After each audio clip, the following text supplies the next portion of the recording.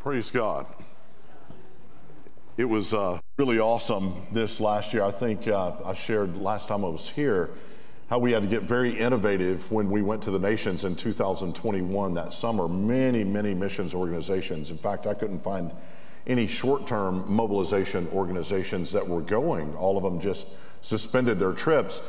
But the Lord really just challenged me that there was a way to harvest, and He wanted Global Ventures to find that way in Him. He wanted those new and innovative ideas just to be tapped into, and He was going to give us a divine download. So when we stepped out, that's exactly what began to happen. He began to show us that we could do virtual crusades, whereas you couldn't in Ecuador right after their worst hit of COVID. You couldn't gather people legally, or in Albania, and Albania is one of those extended 1040 window, most unreached territory nations.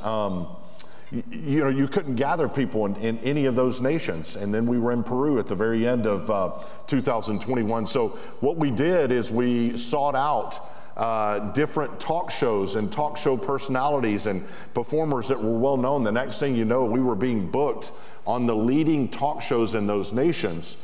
And we were advertising about this festival of hope, times of hope that would come. And sure enough, people far and wide began to tune in over all the social media platforms. We brought in really amazing prizes. They had just come out with the PlayStation 5, I believe it was, and they couldn't get them easily at all in those nations. Where you start advertising, you could win some of these things, and especially in a dire state of COVID, and boy, that draws people in. He that winneth souls is wise, right? I believe because we were obedient in 2021, when we started doing crusades again here in 2022 in person, that we saw the harvest on that obedience unto the Lord. Because in Zambia, we had an all-time record of souls for the continent of Africa in just a few days, over 62,000 born again. And then we turned around, and that next month in Albania, all-time record of souls for anywhere in Europe. And we're talking Albania. Man, Albania, has not been the most popular place to go and do missions. In fact, you hear stories, but the people are precious and people are hungry. In this hour around the globe, what we're seeing is people are hungering for God like never before.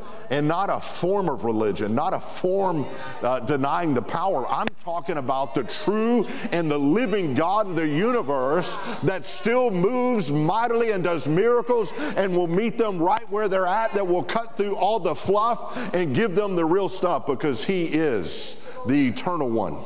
Oh, that custom designed them to abide in Him, to have purpose in Him. And do you know that's the truth for each and every one of us? Each and every one of you are custom designed by God to do something that no one else can do in the exact way that He orchestrated the masterpiece of you to be and flow in Him in that way, in and on this planet. Your life matters, and the way you maximize that divine design is by placing your life in Him and allowing Him to redeem the time, allowing Him to flow through you in ways that only He knows that He will do. And if we yield to Him, He makes it known unto us. Many people go through life and they approach life out of their intellect and their mind. And your mind can never grasp the fullness of God. No, it can't. I've sat and witnessed to people before, and they would sit there, and actually from my wife's homeland, we were flying back into Quebec, and there was a young lady that had been traveling abroad, and the culture there really loves getting out and seeing the world, and especially at young ages. And as we were flying back in, I just sensed, you do this long enough, you can sense instantly a lot of times where someone's at spiritually, and I knew she just was lost as a goose. I knew she was unsaved. In fact, Quebec, Canada, just statistically is the largest unreached people group in the Northern Hemisphere, the Western Northern Hemisphere, 7 million French plus, and I believe it's like less than 1% Christian. It's just crazy. But I knew instantly she did not know the Lord, and I started sharing. She said, well, what do you do? Why do you travel? And I just started sharing one miracle after another, And she just kind of looked at me like in disbelief.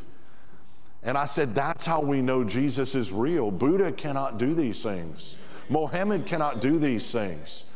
The Hindu gods cannot work miracles. Listen, I have sought out far and wide gurus, high-level Buddhist monks. I mean, I've even gone toe-to-toe, hunted down voodoo priests and witch doctors to try to find someone that has worked a dark miracle.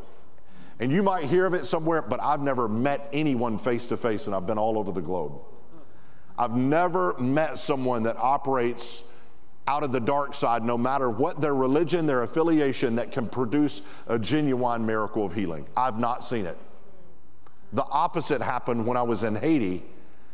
He said, yeah, I can do miracles, but all he could do is get the demon power that was in and on him on them.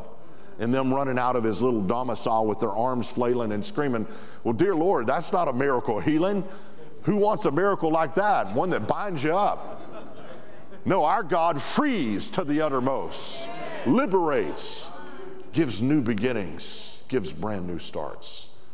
Hallelujah. So as I was talking to this young lady, I said, and I told the story of seeing a little girl healed and then a little boy, and shared some of the amazing things. And I said, listen, if you look not at your mind, but if you look down in your heart, what does your heart tell you about Jesus?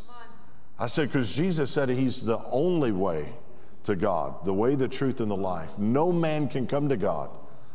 Because she tried to, as long as you believe something, it will be good, and some things will bring you to the same place. No, that's Hinduism. That's a lie. That's a lie. Just believing in something is not good enough.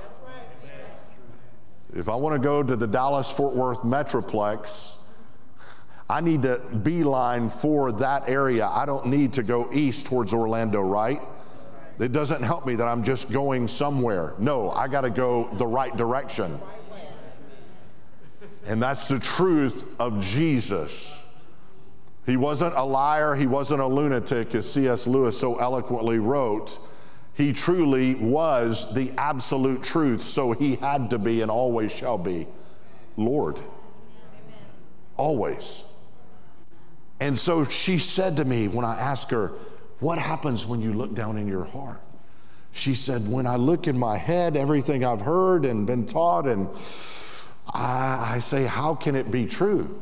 But when I look down in my heart and I hear about these miracles you're sharing, my heart wants to believe. I said, focus in on that. Amen. And do you know, it was moments later, she went from rejecting moments before to when I had her zero in on that. She was praying the prayer of salvation, asking Jesus to be her personal Lord and Savior. Well, I turned over and looked to Martine. She was sitting by the boys. Somehow we were spread out in this flight, and this young girl was sat by me. I said, baby, you know French. Get over here. You're going to disciple her. And I fell asleep. I did my part. I want her to Jesus. No.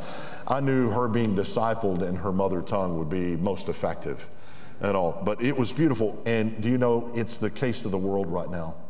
Most of the world is looking for answers with all that we've been through, all that's gone on. This is the greatest day and hour of harvest on the planet. And just want to encourage you, if you were stirred by any of the videos, if you feel like you have a longer term call to the harvest, we call it School of Missions because people can relate to that better. But check out the School of Missions. Grab the brochure out at the table or go to the website. If anything during my sharing today stirs you, there's a QR code we can bring up. If you're stirred to partner, if you're stirred to go on a mission trip, I'm thrilled about I'm going to call y'all the Divine Nine. I believe it's 9 that are signed up for Peru.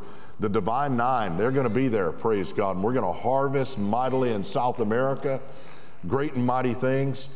But if you're stirred to join the Divine Nine, or maybe another trip that we're going on, stirs your heart, we're going to Peru, Brazil, we're going to Romania. And then the end of the year, we're going to some very interesting places. I don't like saying tough because in God, nothing's too tough. Interesting, northern India and Bangladesh. Oh, and we have harvested in those two nations, those two areas of those nations before, northern India and then Bangladesh. It is not too hard for God. We see the Hindus, we see the Buddhists, we see the Muslims come to him. And not just one or two out underneath the banana tree, by the thousands when we come in and share the gospel. And I'm talking not just in a church setting, I'm talking in school settings at times.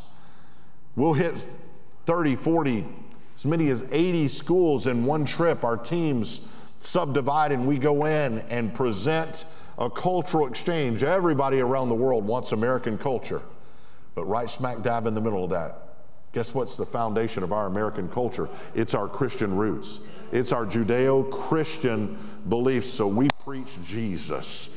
And right there in school, whole schools will stand to their feet. And I'm talking right after they would have prayed, said their Pledge of Allegiance and prayed Buddhist prayers, they'll stand on their feet and ask Jesus, first time hearing, they'll ask him to be Savior and Lord. We'll have principals, we'll have teachers get saved, get healed by the power of Jesus right there. Because that's what God's doing in this day and this hour. If we'll dare to step out and do things in an uncommon way in this hour, because God is moving afresh and anew, and oh, the harvest is plenteous. We had that all-time record in Albania, just shy of 5,000 making decisions for Christ here in July this summer. And they told us, they said, we have not seen souls saved like this in this amount since communism fell and people like Lester Summerall came in.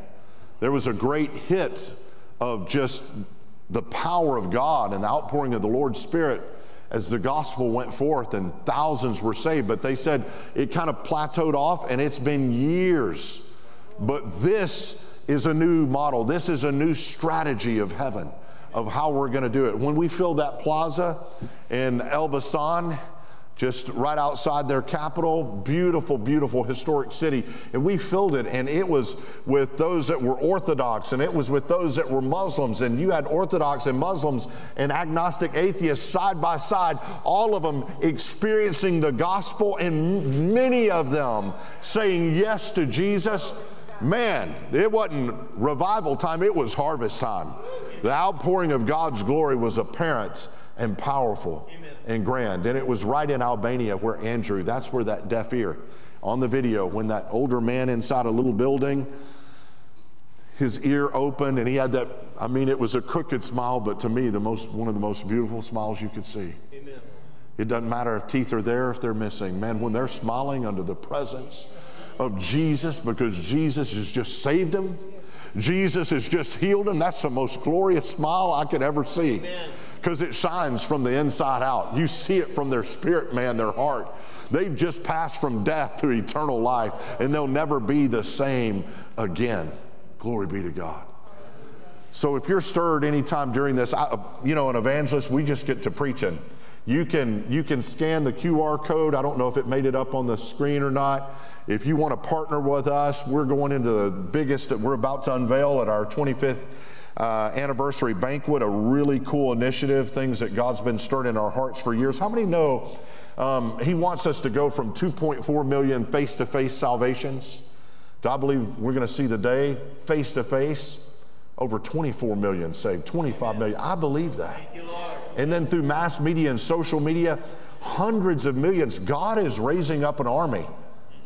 Man, our lifetime goal is raising up 1,000 frontline harvesters that will just radically reap the harvest like never before. So we got a whole beautiful night of celebrating all that God's done, but then unveiling this whole new initiative that we're going to be launching that'll carry us in near years, and if the Lord tarries, decades to come in reaping his harvest. Man, we need to be mindful. We need to be intentional. I was saying this just last night, riding in with Pastor Jack and Jack the Third, and Luke was, and I was so honored.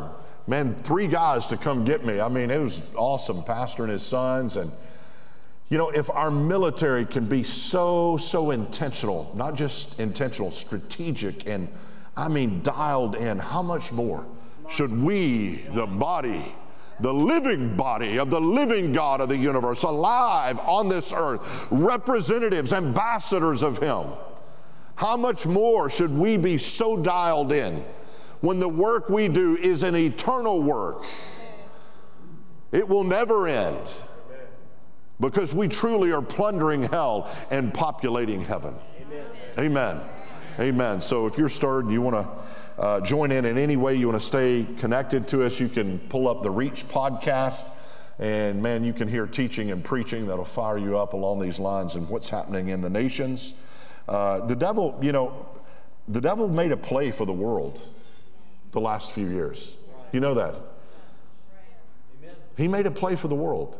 He wanted to wipe out a huge swath of Earth's population, the devil. But he failed miserably, because he doesn't have the last say, and he definitely doesn't have the last laugh. Do you know who has the last say and the last laugh? Our God that sits on the throne. The scripture talks about he is the God that sits on the throne, and it says, and he laughs. Woo, glory to God. His laugh is last, and his laugh is longest and loudest, because he's the only one that has the final say. And we win. We're going to see the massive harvest of souls. The devil, his agenda and his dark plans are not going to come to full fruition. No. The church of the living God is the staying power of God, the staying force of God by his power, by his miracles, by his authority, dominion on this earth. And that's what we possess. That's what we walk in. We don't have to back up from anyone. Amen. That's why I can go before voodoo priests. That's why I can stand down witch doctors. And that's why we have led at least 2 of those that practice the dark arts to the Lord Jesus Christ. Amen. Right there on the spot. They said, no one's ever shared this message with me. Wow. One of them was a shaman deep in the jungles of Peru. And he had practiced many, many years. He said, no one. And I'd always get a solid pastor to go with me. And those pastors would always say, no pastor in all of Peru or all of Kenya or all of Ethiopia dare go talk to a shaman or a witch doctor. I said, well, the history's going to change. We're about to make history. And you'll do it from here on out, because you got the same Jesus inside you that I do. Amen. If John G. Lake did these things, how dare we revel in looking back as if it was some sort of mystical level of the anointing that he walked in or Wigglesworth walked in. No, it's the same Holy Ghost inside you and me. Amen. Turn with me to Mark, the 5th chapter. We find a very powerful passage of Scripture.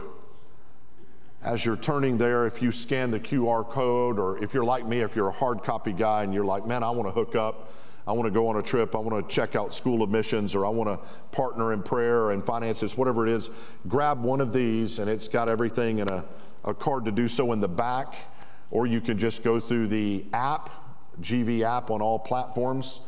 But we do want you to stay abreast of what God's doing in the nations, because as Oral Roberts had the plaque on his, what was it, no little plans, no small plans made here, on his desk, no small plans made at Global Ventures, no little plans made here. We're expecting to do this thing. Amen. It's time not just to patty cake or go through the motions, it's time to make waves on this earth. The wave of heaven by the Holy Spirit, the Holy Ghost is flowing through us. And everywhere we go, it shall be our ground. Amen. The earth and the fullness belongs to the Lord, right? Amen. And that's the attitude Jesus had when he sailed across the lake and said, we're going to go to the other side. The devil tried to wipe out the boats, and actually there were other little boats with him at the end of Mark 4. You find in one swoop he wanted to wipe them all out.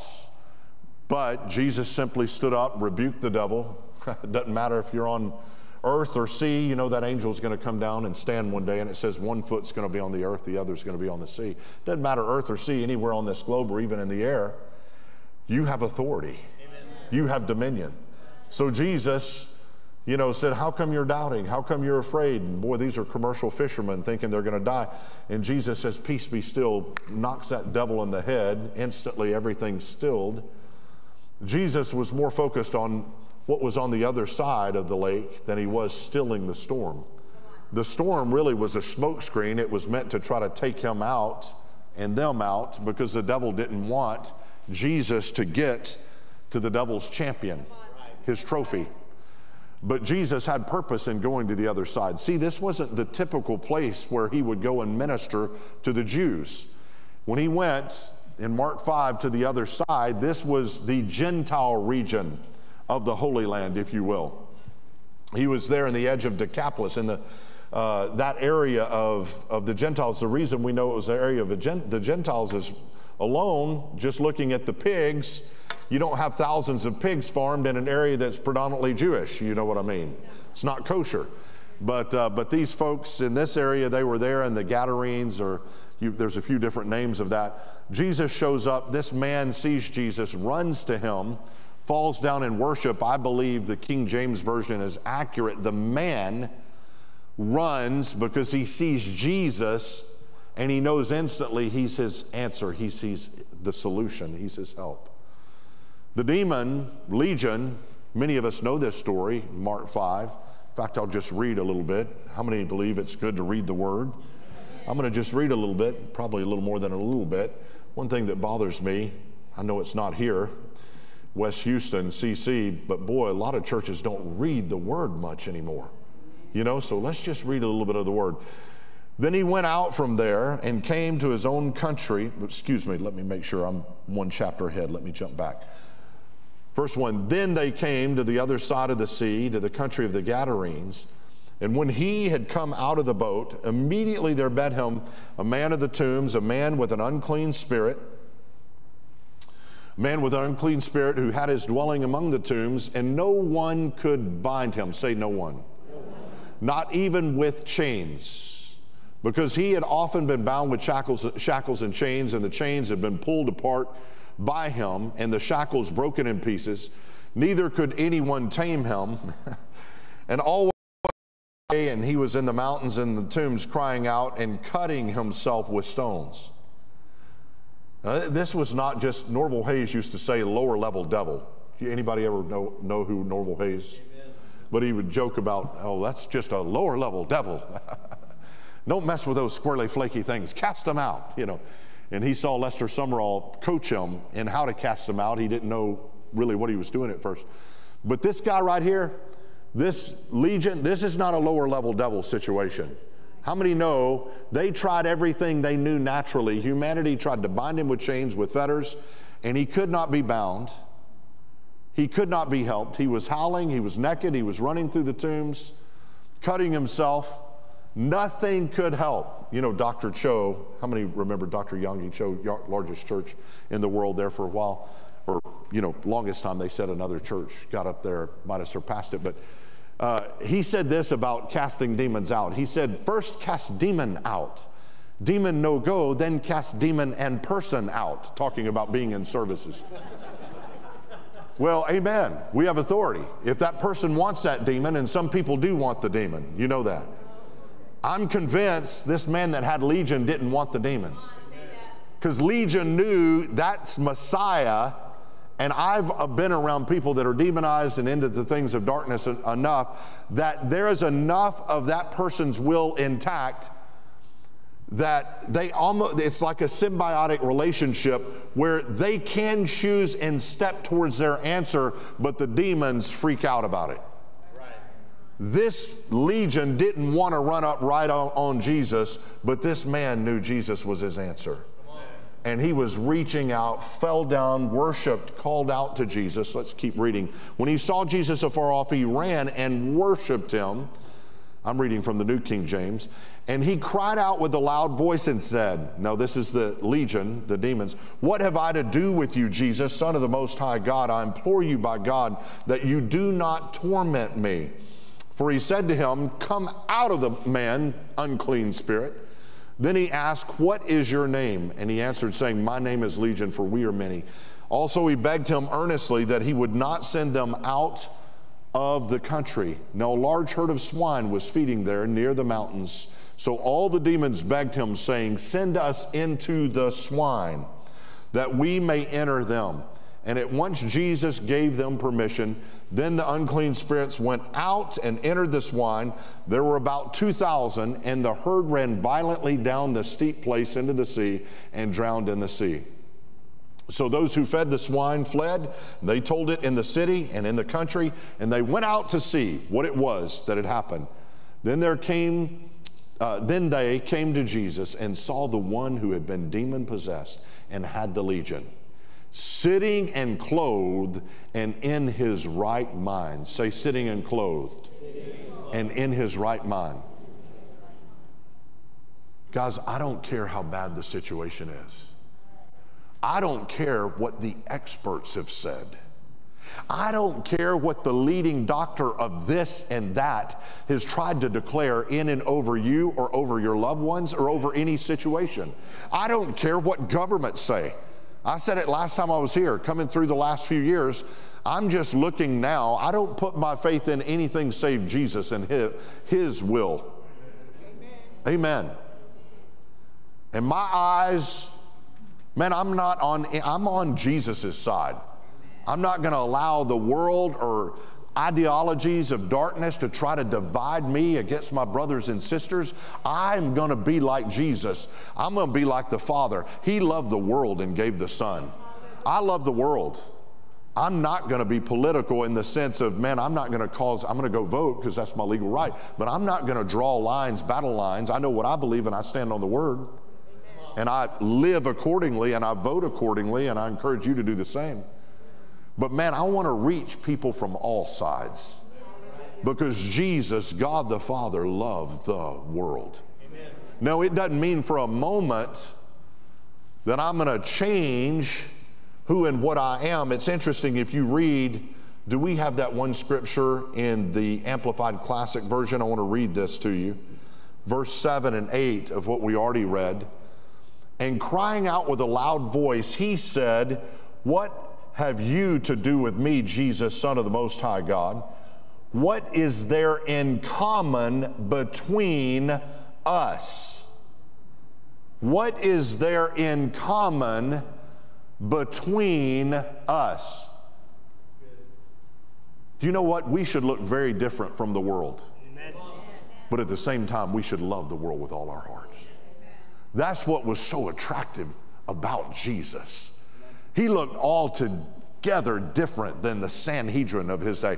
The disciples altogether, the 12, the apostles, altogether different. Men, they marveled and took note. These dudes have been with Jesus. They weren't officially learned. They weren't brought up in rabbinical school, but these guys taught just like Jesus with authority and dominion, and we don't know what to do with them.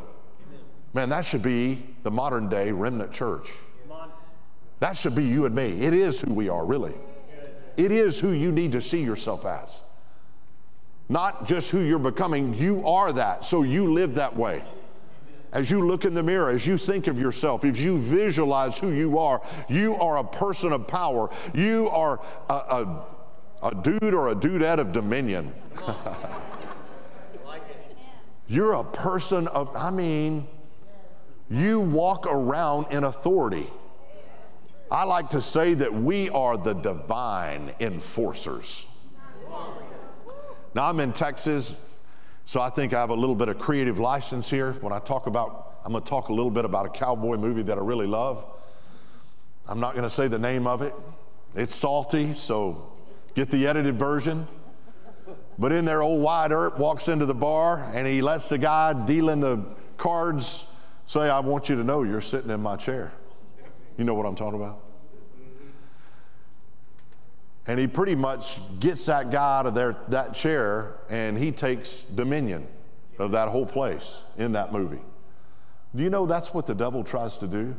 He tries to sit in what's our chair of authority, our chair of dominion, while all along we are the one called to live and move in that level of authority and power and not back down from no one.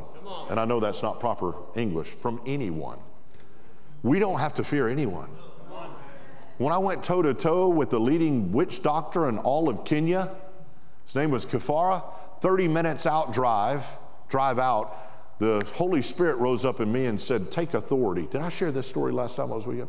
Take authority over the demons he operates with so they won't warn him that you're coming. See, I wanted to get in there and film it. You know why? It'd make a great show. The power of light overcoming darkness. Man, I took authority over those devils. They couldn't operate. No, the Holy Spirit, as quick as he revealed that to me, he revealed, don't stay past nightfall. You got to obey the Holy Spirit. Amen? Do you know his wives? He had a harem.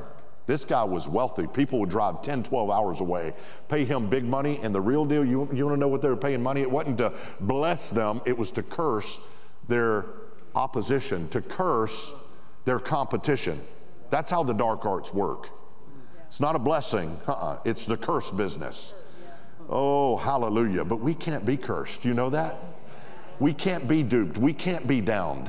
We are seated. If we're in Christ Jesus, baby, we are seated in heavenly places. Amen. I mean, not off to the side of the corner of heaven. I mean, smack dab right at the right hand of God Almighty. We are seated in Jesus. God the Father looks over at God the Son and sees us right there in him. The real mystery of the Trinity isn't 3 in 1 and 1 in 3. It's how we got right in the middle of them. Him. Well, he put us there. That's not sacrilegious. That's sanctity. That's holy. God eternally made us one with him. That's why we are agents, vessels of glory. That's why we walk in the things that Wigglesworth walked in and John G. Lake walked in. We don't have a second-rate Holy Ghost. We don't have a junior Holy Ghost. Young people, our kids' church, no, they don't walk in less than what the best walked in. They walk in the same. In fact, the younger you are, many times, most of the time, all the time, you're much quicker to learn these things and walk in these things because you don't have the negative forces of doubting religion trying to talk you out of who you really are. You really are a superman, a superwoman, really a supernatural man, a supernatural woman. God lives in and on you.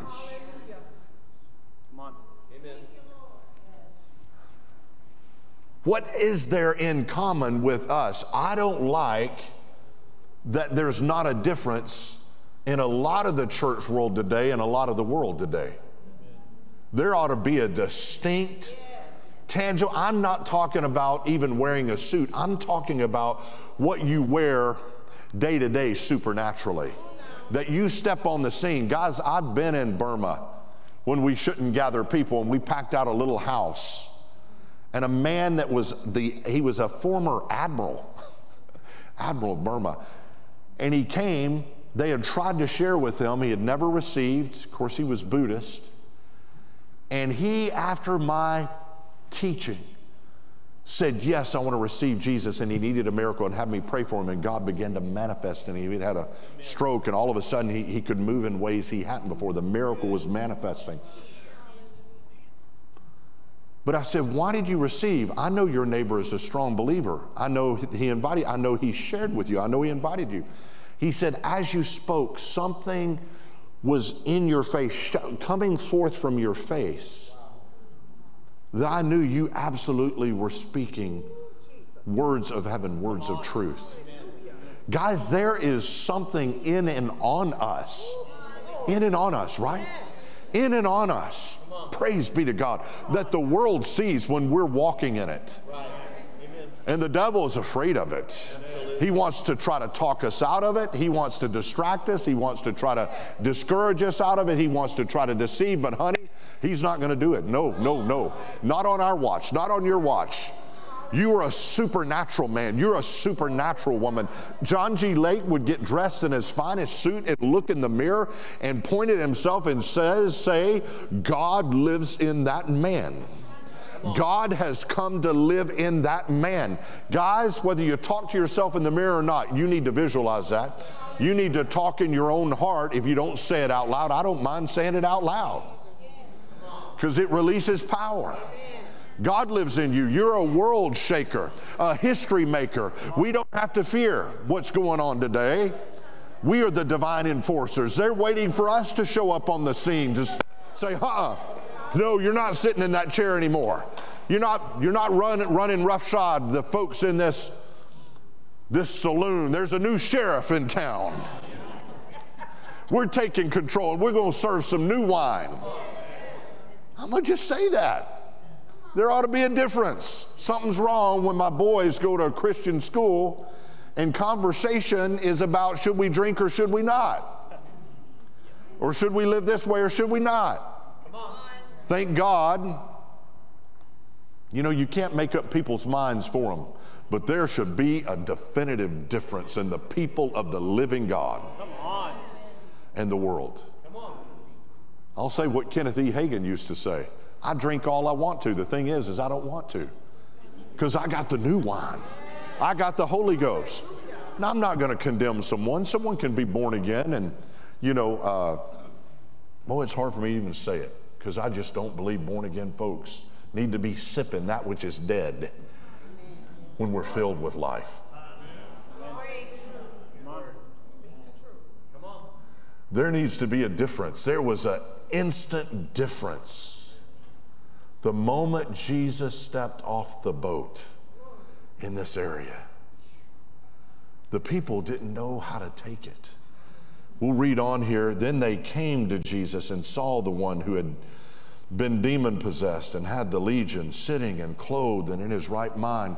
And they were afraid, and those who saw it told them how it happened to him who had been demon-possessed and about the swine. Then they began to plead with him to depart from their region.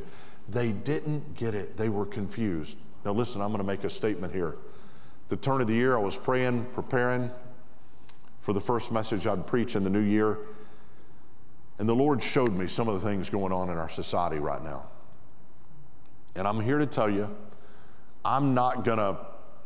there is a dark crowd that aligns themselves with the dark agenda of the devil. I'll leave it at that. But do you know, I want to win as many of those people out of darkness into light. I want to see Saul to Paul conversions. Because some of them, their hearts they're ripe. They're ripe, they're hurting, they're broken, they're not buying it, it's not adding up. They're wondering, there's got to be more to this. It's 2 + 2, and it's not working. And man, I want to make sure that I am shining forth the light and the love of Jesus with uncompromised truth in a way that will free them. I want the perfect balance of truth uncompromised with the love of God that cause the people to surround Jesus. I want them to be drawn to me. And that's what the living remnant church is to look like today. Amen. We're to be ready to reach anyone. I don't care what their affiliation. I don't care what their background. I don't care what they've done, what they haven't done. I don't care what they've been through. Guys, in Oklahoma, I got to go back a few times into maximum security and I looked at Sean Sellers, the guy that had played Dungeons and Dragons in the years of the 80s, me growing up, and had killed his own mom and daddy because he had got off into full-blown Satanism. But do you know what? When he went into jail, before he went into his trial, sentencing, and all of that hearings, someone gave him a Bible, and he wound up being introduced to Jesus. He was in there writing things, writing articles and materials about how Jesus was so real. Any given day before he was executed, any given day or night, I would have gladly say, you can let me in with absolutely nothing except the clothes on my back, and I'll spend all night long in the same cell with Sean Sellers, because when I looked in his eyes, I saw the light of Jesus, a transformed man. So why am I saying this? Because, man, the only pole I'm going to be on is the pole of Jesus, man. I'm not going to let anything polarize me. It's Jesus. Do you know what I'm saying? Amen. Again, I have my convictions. I believe in standing for those convictions, and I vote in line with the convictions from the Word of the living God. And I encourage every believer, if you're voting and you are taking a stand and it is contrary to the Word of God, you need to repent. Amen. I'll say it boldly. Amen. But I'm not going to alienate anybody. I'm going to reach out with the love and the truth of Jesus. Because God got to Sean Sellers, as jacked up, messed up, as demonized as he was, to shoot his own mama and daddy in their own bedroom in my home state of Oklahoma. God still loved that boy and reached out and transformed his life. Man, we are the ones that step on the scene and say, not on my watch. What the Lord told me is there's a lot of confusion. And I'll lay it at the feet of who is rightly deserving. It's the devil that's been peddling, that's been propagating. Say, the devil is the propagator of the agenda of confusion, misinformation, disinformation. He is the liar. He is the father of lies. Oh, but I stand in the truth. I have the truth living in me. His name is Jesus, and I am one with him. So I walk by that truth. I live by the truth, and I liberate by that truth. What the Lord told me exactly was confusion, if not judged, will ultimately bring perversion. Confusion, if not confronted, and if not judged, and the only way you can confront confusion, you can't confront confusion if you're confused yourself. The lost can't save the lost. The blind can't lead the blind. Are you hearing me? And that's what some people think. Well, I got a little bit of something that's hopeful, but they're still a little bit confused, and they're trying to get those that are confused out of confusion. It doesn't work that way. Those who stand in truth and have clarity, say clarity, comes from truth. Clarity comes from truth. And clarity, when given from truth, coupled with love, can set free anyone if they'll simply say yes. Even if their heads are confused. That Quebecois girl, her head was confused, but I got her out of her head, looking down into her spirit and her heart, because salvation is of the heart, it's not of the head. Spiritual matters are perceived and are attained by faith, which flows out of the spirit of man. I got her looking, it's like a little kid. You take them to a theme park, and man, they're excited, and you tell them this and that, and oh, we're going to ride on this ride, and it's the story of this, and they just believe any little thing because they're just so full of faith. They're more in tune with their spirit, their conscience that's still pure, than they are confusing, conflicting thoughts in their brain. So I got that Quebecois girl looking down on the inside. Next thing you know, she stepped right over her head and was born again. Said, I will believe. She told her head to shut up. And then my wife began the renewing of her mind. Hallelujah. We need to love people. Listen, right now in our society, people are thinking they're this, that, and the other. Cats and dogs and kittens and weird. I mean, and a purple Martian from the planet Venus. It's some serious confusion going on. And I'm going to call it for what it is. But Jesus, in one moment, will bring clarity to the most confused, afflicted. Listen, when people get in that level of confusion, there is not peace. Confusion doesn't bring peace. The Prince of Peace brings peace. And when we introduce people to the Prince of Peace, he gives them a whole new beginning. He wipes all that garbage out, that confusion out, and says, let me put my very own spirit, my very own essence, my very own DNA on the inside. Let me tell you how to think about yourself. Let me show you who you really are. See, God wasn't confused. Amen. God wasn't confused in the womb when he assigned things like gender, when he assigned the beautiful color of our skin. Glory to God. Woo! one old boy in my home state, Arkansas. I always love meeting people from different cultures, man, because I love the world. I love all nationalities. I love all the different variations of skin tone because God made it all, glory to God. He loves it all. And so I was talking to this guy working behind the cashier, and, you know, knew because of his accent, and he looked Middle Eastern. I knew he was from one of those nations, but I couldn't place it. And there was an old boy stocking some of the vending items, you know, that you have there. And I said, man, do you know, you come in here regular, do you know what nationality is? Oh, no, I don't know. No, I'm colorblind. I don't look. And I thought, what an asinine statement. To me, that's the most insulting thing ever. I'm colorblind. No, God made all the beautiful cultures and colors. I celebrate them because we're going to be celebrating together.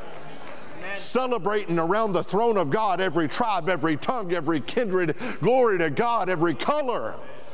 Hallelujah. I celebrate that. But that guy had gotten some confusion. He thought he was being good. No, I'm good. Yeah. No, I was like, man, I love people. Amen.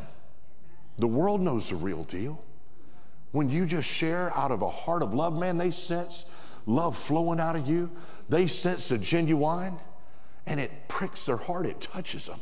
It opens them up to receive Him and be transformed forever. I believe there's some heavy-duty areas that have been controlled and dominated by darkness that God is sending us into.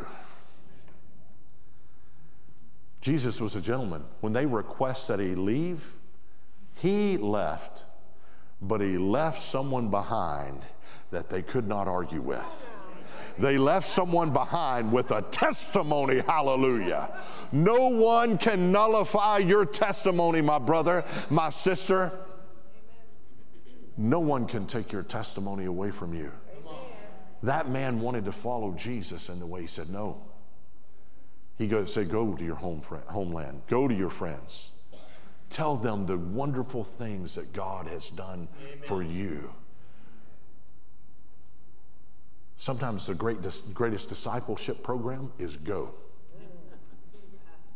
Actually, it's kind of almost always the greatest discipleship program. No, we should always be learning. We should always be growing.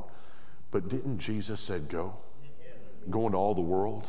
Preach the gospel to every creature. Guys, even in Peru, I evangelized year one. I lived with a family. I said, I want to go to the darkest, toughest areas. They said, that's Abancay. It's rough. There's only one Spirit-filled church there. And I got there, and it was only like the pastor and two others. Even his wife didn't have the baptism of the Holy Spirit. And man, we were there the week of the dead, and someone got up and sounded like the death drums on top of the building right when I was preaching. I didn't go crawl in the closet and call 911. No, I preached the louder. Because we were setting up to come in there and do an open-air crusade. When we drove into that town, the cross was on the tops of houses, but right beside it were two little idols. They treated the cross just as another little charm, hopefully to ward off evil spirits. I did crusades in that area. Mighty miracles happened in that area. I might have shared last time I was here. A deaf girl from age 3 had been beaten by her alcoholic father. Deaf, she was 26 years old, hadn't heard all those years because one of the beatings resulted in some form of damage to her brain or ears. She had not heard. God opened her ears. Second night of that outdoor crusade. We got it on video, carried it to the local TV station that we were running advertisements. Miracles will happen in your meeting. Come, or in your city. Come to these outdoor meetings. Come on. The owner of the network, did I share this story last time I was here? The owner of the network was a very proud religious man. He was very Catholic.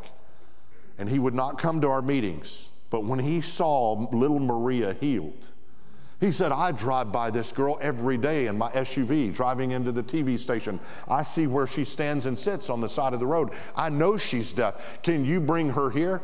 And can I test her? I said, we don't have anything to hide. We brought Maria. That man tested her. he came undone. He said, I'm going to give you a 1-hour special. You're making a new commercial featuring Maria. I'm going to help you get that out, but I'm not stopping there. I'm making a 1-hour story. I'm going to call it The Miracle of Abin Kai, The Miracle of Maria. And I'm going to broadcast it all over this region. Right there, a Mr. Prominent businessman that would not come to a crusade because of the miracle of Maria bowed and prayed and received Jesus as personal Savior and Lord. It became so amazing. That dark area was no longer dark. Man, now it might have been still a little bit confused and weird. I had a lady stop me one night walking to the meeting. The last several nights we went from outdoors into this upper room. We wanted to start transferring the growth of all the new believers into the very few churches that existed there. And a lady grabbed me and she said, "Are you the healing angel of Brazil?" I said, "We still haven't been to Brazil. We're about to go to Brazil this summer, first time, praise God." I said, "No, I don't know any healing angel of Brazil." She said, "Well, are you that man on TV?" I said, "Yes, ma'am, I am," through my interpreter. She said, "Oh my goodness, you have an aura about you, and I don't believe in these things. I'm very skeptical about miracles like this." But she said, "There is an aura in and on you. There's this aura shining out that's more powerful than I've ever seen." Isn't it funny? She didn't know if she believed in the God of the universe or his miracles, but she believed in the crystals and the auras and all of this. I said, "Ma'am, you come and you'll see the miracles yourself tonight and you'll believe." Amen. She said, "I'm very skeptical." She had her 18-year-old daughter with her. I said, "Will you come and you'll see and you won't be skeptical?" She said, "Well, before I leave, will you bless me?" She said, I don't understand this. This aura is more powerful than I've ever seen coming off anyone." "Well, that's biblical. I can bless her." I said, "Sure, I'll bless you in the name of Jesus." It was this man that saw me then, and he ran up and said, "Hey, are you this healing angel from Brazil?" I said, "I don't know any healing angel from Brazil, but I know the healer of all healers. His name's Jesus." He said, "Will you bless me?" I said, "Come to the meeting tonight." He said, "I've got to catch my bus to Lima or I'll miss an appointment." I blessed him. Mama came. I didn't know it, but she had identical twins, 2 beautiful girls. They both had something wrong from birth in their opposite wrist, and they couldn't do certain movements with that wrist. They couldn't do certain sports because of it. And that night, the Lord Jesus healed both her daughters' wrists by his beautiful power. Amen. And Mama was the first down front with her daughters, giving their lives to Jesus as Savior and Lord. The darkest city, darkest region of Peru at the time. But do you know what? We're encountering people now in Peru that do not even know the gospel. We have to go back to areas like that. Amen. We've got to target the 1040 window, but we've got to get back to areas that we thought were already harvest, because there's a whole new harvest. There's a whole new generation. Just like Sister Barbara was saying, whole new generation that God's wanting to move mightily through. And he cannot do it if we don't show up and share the good news of who Jesus is. He can't do it without you knowing that there is an S on your chest, that you are that supernatural man, that supernatural woman that will back the devil in and set free. Whether it's Legion, whether it's the voodoo priests, whether it's the witch doctor, he wants to move through us to do great and mighty things. Amen. This man grabbed the words of Jesus right away, to the point that just a chapter or 2 over, Jesus is coming back through these parts, and they're not telling him to leave. He literally has to heal the sick. You look in Mark 7 and read all the way down through 8. He has to heal the sick and minister so much in the region of Decapolis, which means 10 towns or 10 cities. Why? This one man that had been set free out of darkness went and did what Jesus said do. Go tell 10 towns, 10 cities. The man of the tombs, one encounter with Jesus, became a man of 10 cities because he said yes to Jesus and ran with the vision. Jesus had to up and multiply loaves and fish to feed the 4,000 men. Guys, the 4,000 was not among the Jews. That was the 5,000 men. And I say men because it was men, not counting their wives and their children, right? It was among the Gentile heathen nations, people groups. Do you know in the same way, Jesus is needing us, the remnant church, to say, I'm going to go out among the Gentile nations of the earth that do not know him, and I'm going to make him known. Good. Come on. Y'all meet Pastor Jose Navarro. They're actually finishing up Brazil and going into Peru right now is the plan with Pastor Jose. He's been our director for many years, worked with us many, many years. Very accomplished. He was back in Abancay just a few years ago. It was before COVID, and he was in the very areas I had evangelized years ago. Churches flourished, new believers, but he got up among the Quechuan people group, and that's his people. The Quechuan tongue is his first language. He knows Spanish and English very well. And he gave a Bible to a little old Quechuan woman, or he was sharing from the Bible with a little Quechuan woman. And she said, oh, brother, Pastor Jose, oh, I've been so grateful to hear the word of God from you today. Thank you for sharing. I just am so grateful when that other minister came and left me this Bible. And he looked down and he was like, that's not a Bible. He said, what in the world is that? And like so many of the older generation Quechuans, many of them are illiterate. And he looked down and it was a Quran. He said, where did you get this? Oh, the other brother like you came through. As Jose dug, he found out that they were getting the young men from that region, shipping them over, training them overseas in madrasas, how to be powerful among that religion and bring it back. They were secretly marrying multiple wives, because this is remote Peru area. And they were handing out these different pieces. And that precious woman thought it was a Bible. Wow. Guys, the church of the living God needs to rise like never before. Needs to march into the harvest fields. Amen. Needs to shine the light and the manifestations of heaven like never before, because there's a world that desperately and dastardly needs the truth. Amen. They're in a dastard state. They're in a state of being despicably degraded, debased. This man, because of the confusion that the devil brought in his life and what we're seeing on society's doorstep right now, people are being debased like that, lower than animals. That's what the devil does. They need us to show up with the light and the liberty of heaven and free them and cause them to step into their divine being and their divine purpose on this earth. Every head bowed, every eye closed. If you're here this morning and you've been stirred, you're like, man, there is more to do. There's more for me to walk in, and I want it. The title that I got when this message came to me this year is Who You Allow Him to Be in 2023. Who you will allow Him to be in you, through you. Who you will allow Him to be in you in 2023. He's a gentleman. He never forces us to go next level.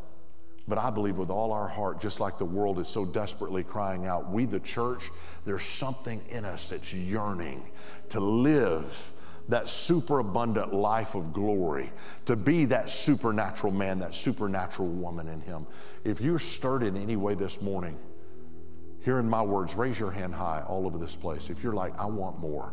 I want to walk in more. I want to manifest more. I don't care if you've been in this thing like me since you were knee high all your life. If you have a hungering for more, to see the miracles of heaven, the glory of God, to be used in greater levels, raise your hand high all over this place. Hands going up all over. Thank you, thank you, thank you. Thank you. I got my hand up because it's not enough just to see millions saved. I want to see tens of millions. And then before it's all said and done, I want to have an army of harvesters raised up that were raised up on my watch and my work, our work, that will see hundreds of millions swept into the kingdom of God. I want to give another call. If you're here and you say, John, I'm not really sure. I'm not sure I'm really where I need to be. There's a little bit of that confusion that's shown up on my doorstep. I need some help. I need some truth, next level in my life. Please pray for me. Pray with me. Raise your hand high if that's you, if there's anyone like that. I need a little more truth. I need a little more clarity in my life and my heart. If there is anyone like that, raise your hand high. Right now, right now. All right, is there anyone here that says, John, I know that there's people that the Lord has assigned me to reach, and I need to step out next level to reach them with the gospel and to flow in miracle signs and wonders. I want you to raise your hand high. Maybe coworkers, maybe co-students, maybe neighbors, maybe folks on the other side of town. Maybe it's a mission trip. Maybe you're stirred after this. Yeah, I want to partner. I want to come front lines. I want to help send. I want to get involved with the Divine Nine that are going from West Houston, CC, out to Peru. All right, I think almost everybody raised their hands on one of those, so I want everyone in the building to stand on your feet right now. Everyone in the building, stand on your feet. I want you to everyone in the building, put your right hand on your heart. Raise your other hand to heaven. We're going to pray the prayer of consecrating our lives. We're going to wrap the prayer of salvation with it. But we're just going to do it all in one swing right now of the sickle, so to speak. Let's all say this to him. Say it out loud. Mean it with all your heart. Say, Dear God, I believe these things. I know you are real. I know Jesus is real. I know Jesus is the only one, as God the Son, that paid the price by hanging on the tree, dying on the cross just for me, shedding his holy blood so that I could be cleansed and be made fresh and anew, joined with you.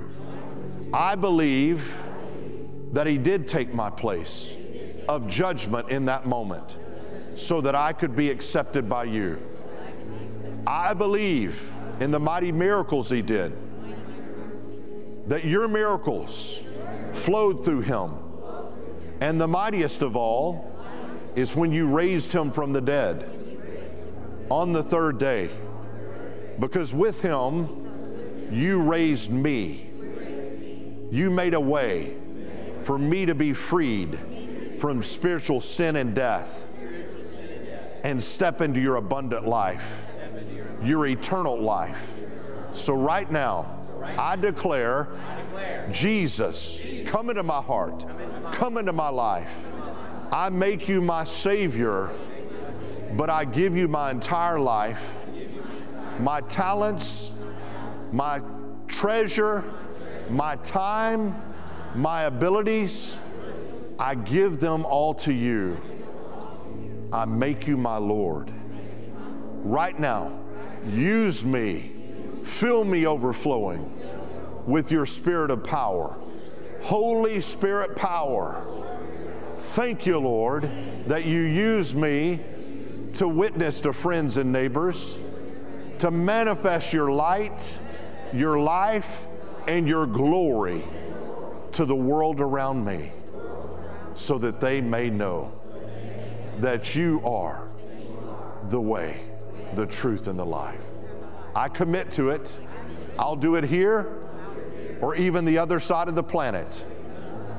Anywhere you bid me come, I will step out of the boat and walk to you, the Son, because I walk by you, I walk in you, and I do all these things through you in Jesus' name. Now, real quickly, in this attitude of prayer, healings and miracles are easy. They're not hard. They don't take long. They happen just like that in our crusades all over the world. Put your hand right back. If you have a pain, a problem, a disorder, you can put your hand where the problem is, on your shoulder, on your throat, on your head. If you've been tormented, if you've been unable to sleep, you can put it on your head. If you feel like there has been torment by bad dreams, or even maybe you felt like, man, there's a curse on me. A curse can't be put on a child of God. It's going to be fully broken. But wherever the problem is, your legs, your ears, your eyes, put that hand wherever you can touch, or if it's more comfortable and easy just to put it right back on your heart, you can do that as well. I'm going to say a brief prayer, and Jesus is going to come to you right where you stand. He's going to touch you right where you are. He's going to place his hand on your hand. He's going to give you freedom, liberty, healing, miracle, and new beginning right now. In the name and authority of Jesus, I command every sickness, every disease, every disorder, every problem, every syndrome, every symptom to go from your body and being now. I command every torment of the enemy to leave your mind and soul now. And the peace of Christ, the peace from the Prince of Peace, to sweep over you in realms you've never experienced before, that passes all understanding in the name of Jesus. Freedom and liberty. They'll be able to sleep in the night seasons. No torment any longer from the enemy.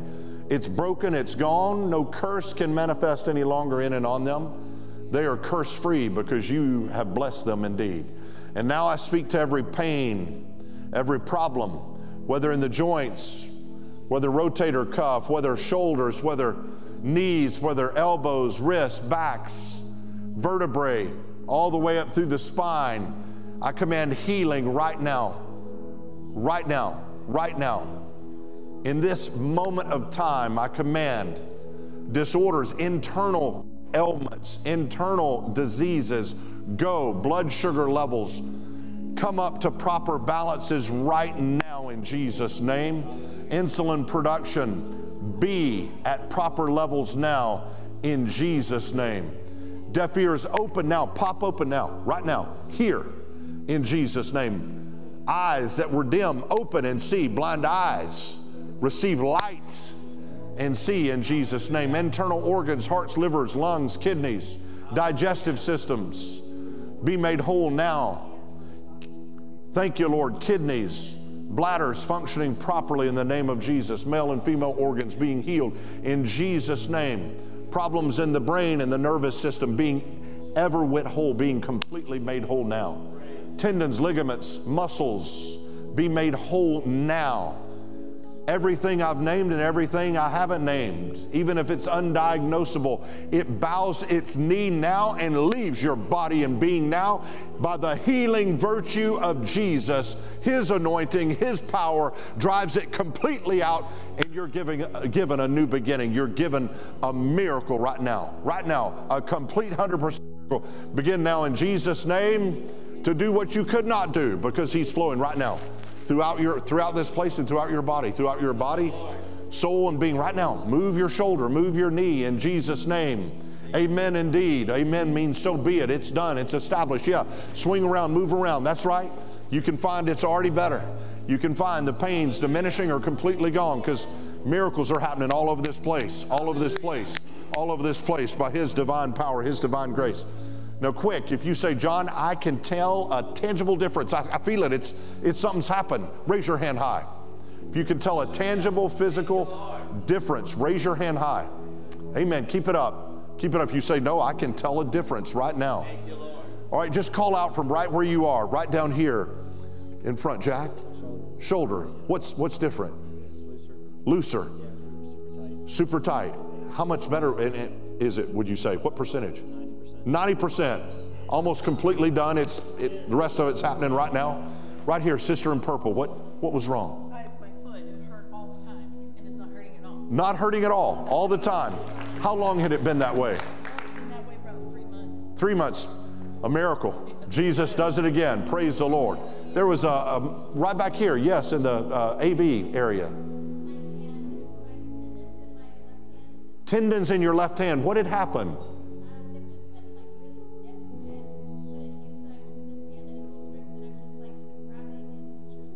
Really stiff.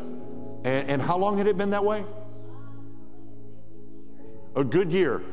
Just do that, hold it up, move it around like that, clench it, make God glad, the devil mad. Any tightness, or is it totally loose? What percentage better would you say it is? 80, praise God. Amen, amen. You got your miracle. It's in motion right now. It's going to go all the way to 100%. You got it. Praise God. Is that Chesley? Okay, praise God. Right back here, the man in the blazer. Yes, sir. Your neck.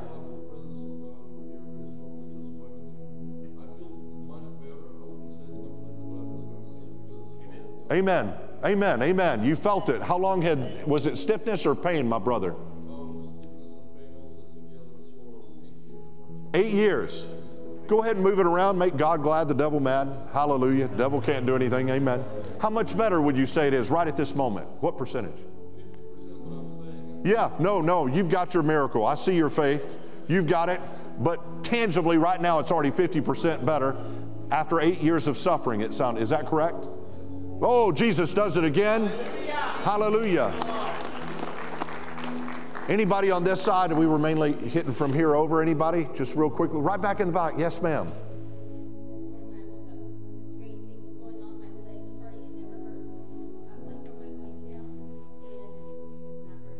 Amen. Jesus does it again. Anybody else? Real quick. This last one. Yes, ma'am. Right here. Right knee.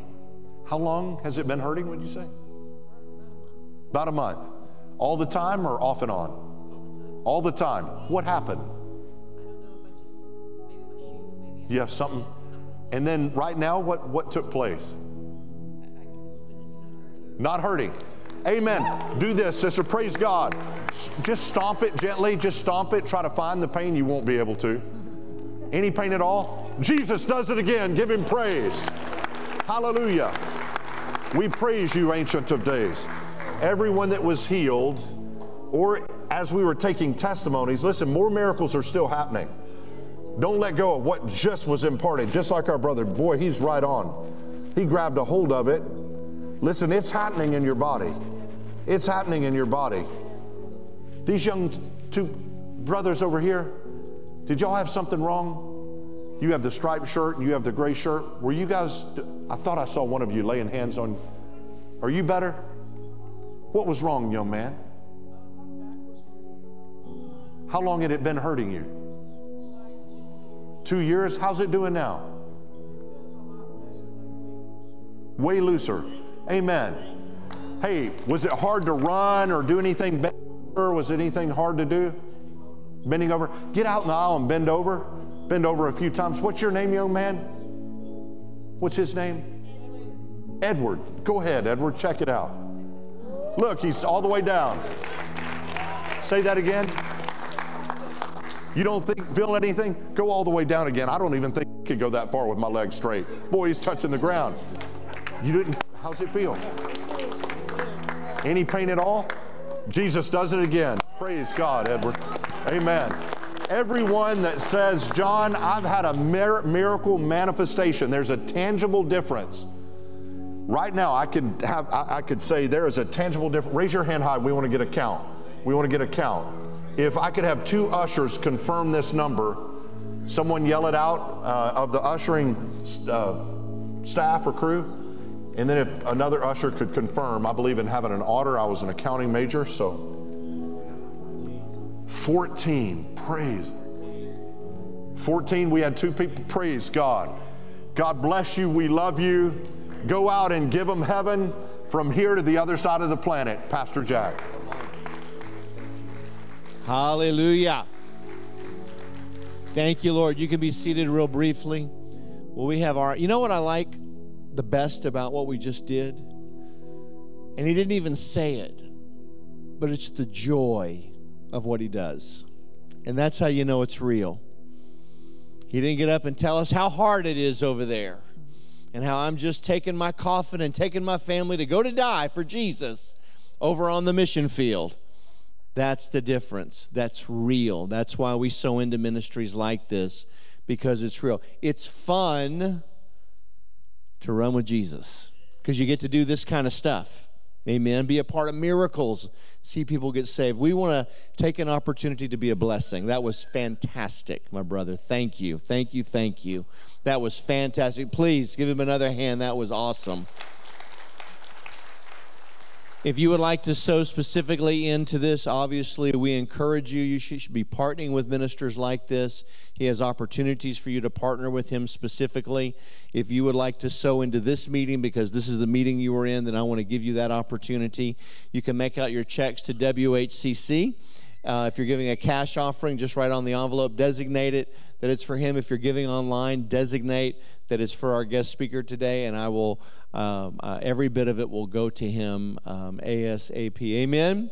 I've got 2 baskets up here in the middle, and so I'm just going to humbly ask you to stand. Miss Robin's going to play, and as you feel led, please come sow. Come sow in faith. You're sowing into the nations. Amen. You're free to come.